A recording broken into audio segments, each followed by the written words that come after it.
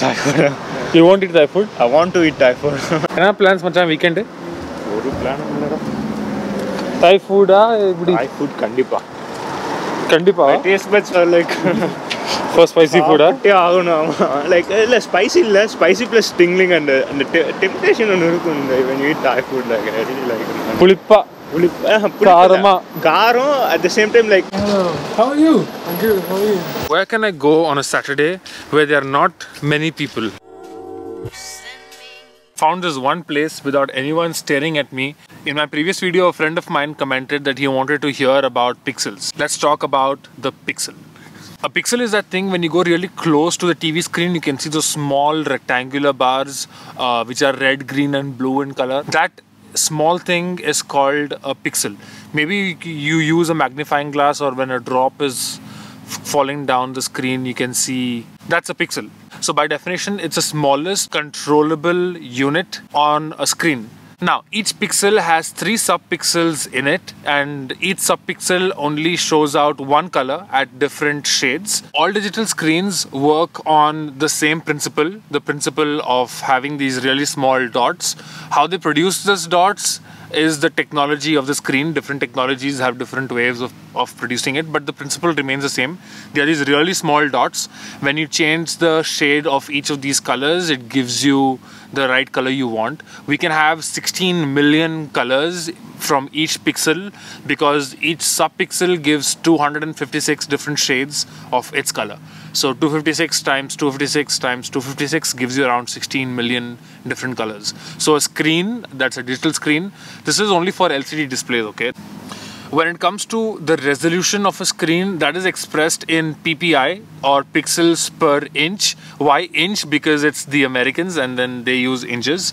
Pixels per inch is the number of pixels that you can find in 1 inch. So obviously when this number goes up, then the resolution increases. A screen with a better resolution will have the image will have smoother edges instead of having staggered lines. If you've heard of the Retina display, it's just Apple's trademark for having above 300 pixels per inch. So if your screen has more than 300 pixels per inch, it probably does, then that's a Retina display too.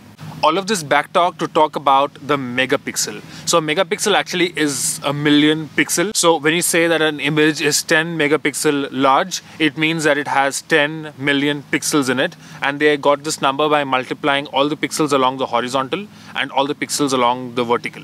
That's pretty straightforward for images. But what do you mean by saying that my camera has a 10 megapixel sensor? It means that the sensor in my camera has image sensing elements which are capable of recording up to 10 million pixels every time I take an image. So 10 megapixels in our everyday talk sounds like not that big a number because we have cameras with 15, 20 megapixels and so on. So it may not sound like a big thing, but a full HD display that's 1920 by 1080, an HD display corresponds to only 2 megapixels or 2 million pixels. So whether you take a 20 megapixel or 30 megapixel image, you can't really perceive that on a full HD display. We now have 2K and 4K screens which can perceive 2K and 4K images, but most screens are still 1080p, you know, they are still full HD. All that I'm trying to say that the megapixel accounts for the size and not for the quantity of an image. So there were these Chinese phones back in the day that came up with 20 megapixel sensors and so on, and if you export that image on your computer, you'll see that it actually is 20 megapixels. But back then, I think it was the iPhone 4, which was having an 8 megapixel sensor. 4S, I guess, had an 8 megapixel sensor, and this sensor outperformed the 20 megapixel sensor. The reason is because it's more than that number which accounts for a good image. It only talks about the size, which means if you blow up the image, what it looked like when it was small, it will look the same thing when it is big. It won't distort. That's what the megapixel means. My objective of making these videos is so that you guys are more aware of what you're buying.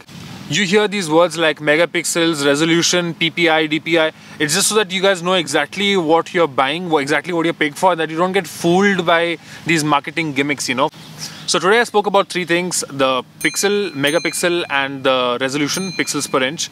Tell me if you guys already knew about this or if there's something that you didn't understand, so we can discuss it down in the comments below. Thank you so much for watching my video. Take care and keep learning. Darling, you send me. I know you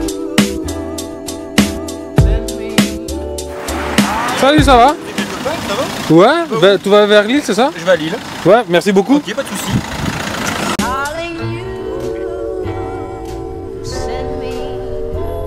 I know you send me. Moi je me mets toujours face à la nature, aux fenêtres. Et du coup je suis en face des fenêtres. Et quand je vois les couleurs des arbres en face, c'est magnifique, ça donne envie de prendre des photos. Ouais. Tu as pris le manoir aussi en photo?